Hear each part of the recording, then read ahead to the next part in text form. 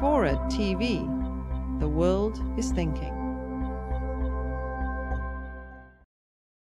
Another area that really interests me is the idea of metrics and quantification.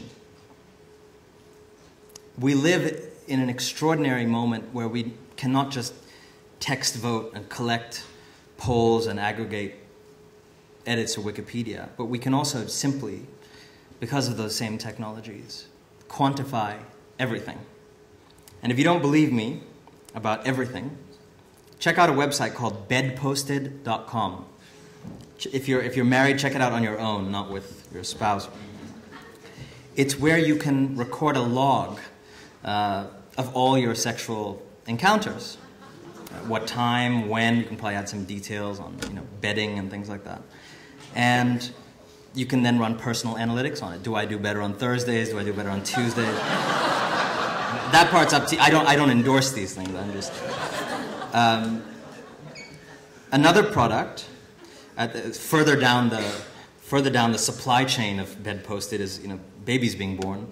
And there's a company called Trixie Telemetry, which, having done the bedposted thing and had the baby, you now need to quantify, measure, and analyze everything about your baby with the same kind of devotion that you did your sexual encounters.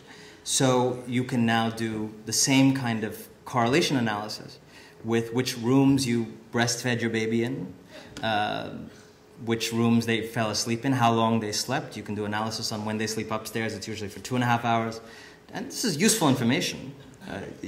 I think if someone said here's a dossier, you can have it or not, you'd like to have it.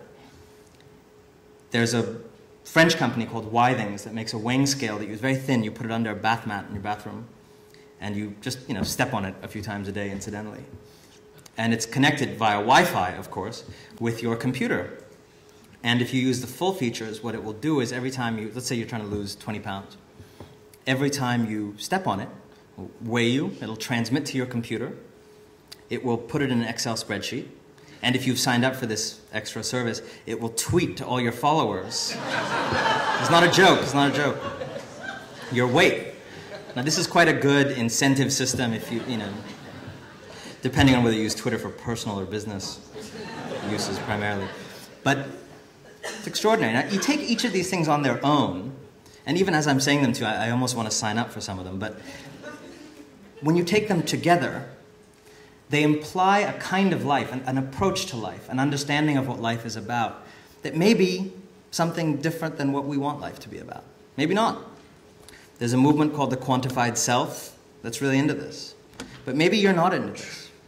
And maybe you think, as a mother or as a young sexual Don Juan, that you'd rather just kind of wing it and rather not know which bedroom makes the baby sleep longest. And again, because we have all these things, we're just doing them without thinking about whether we want to become the kind of people who do them.